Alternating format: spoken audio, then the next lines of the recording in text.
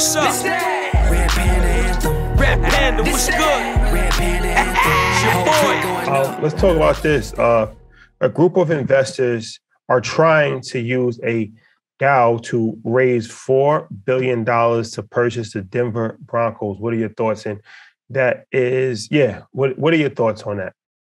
I'll go through it really quick. I think it's brilliant. For those of you who don't know, think of DAO as a organization that doesn't have one face or like one leader. So in our community, it's like, well, if they take the head off, the snake falls and the body falls. You know, we always say that. This is kind of like Negan from Walking Dead. Like everyone is the one central character. The Broncos is an interesting thing because it's a good way to get in.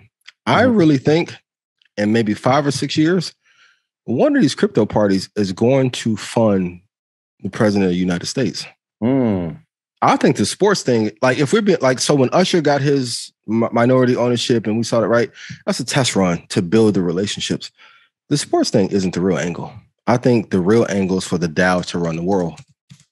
So if they can get this off, what if they can then do what Carl Icahn would do and take over a company? Now you're an activist investor. Now, if you can do that, you can run a country. I think it's brilliant what they're trying to do.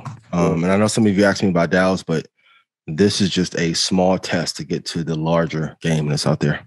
Yeah, I think the goal, I think they said, I think it's called Buy the Broncos. That's the name of the DAO. So the goal is just to have fans have access to actually owning a team. Because there's only one team in the NFL that's publicly owned team. I think the Packers. Packers, yeah.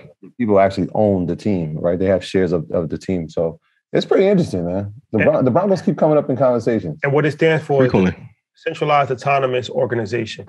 So an organization that is decentralized, that's not really owned by one particular person, right?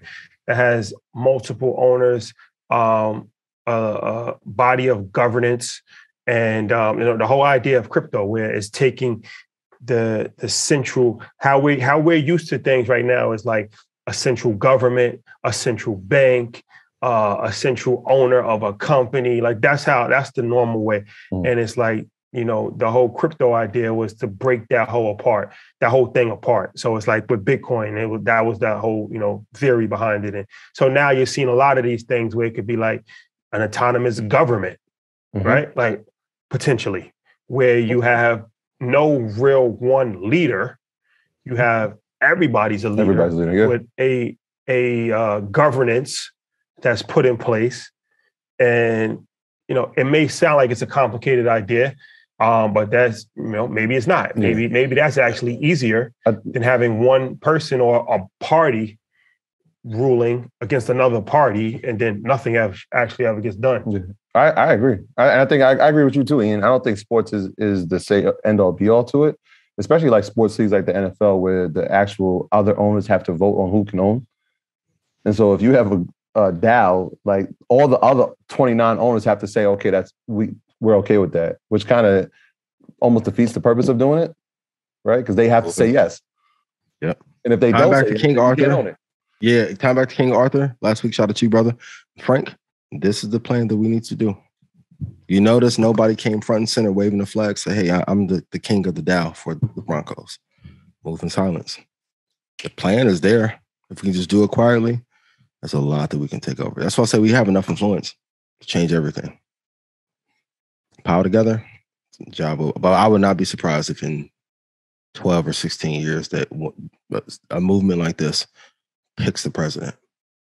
And also, too, and historically, there's only room for shift in leadership or even tyranny when current leadership is not doing well.